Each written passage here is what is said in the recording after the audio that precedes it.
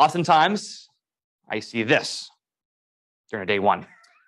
Let's say that Sam's my patient, right? And Sam came in for whatever reason. She came in for, she's a new patient in the office. And Sam, you came in for, let's say, headaches and migraines, and they're keeping you up at night, and you're not sleeping, and it's driving you crazy.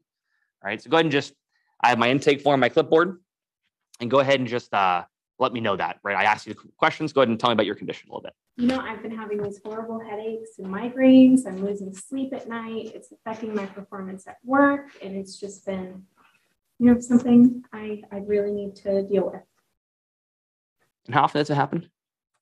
Every single night. And where does the pain happen in the headaches? Usually what area of the head?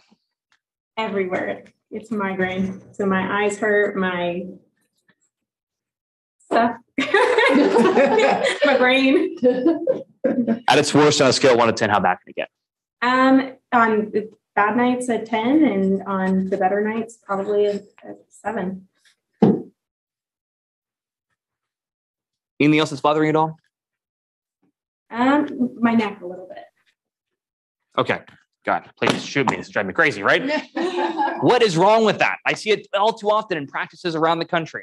What now? Am I asking the right questions? Am I getting all the right information on the intake form? Yes. Am I getting all the OPQRST points? Yes.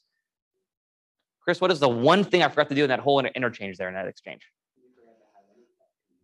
Right? I had some communications. I was asking her questions, but right in between, I forgot to acknowledge her. I didn't give her an appropriate response to her communication she gave me to let her know that I heard and understood her.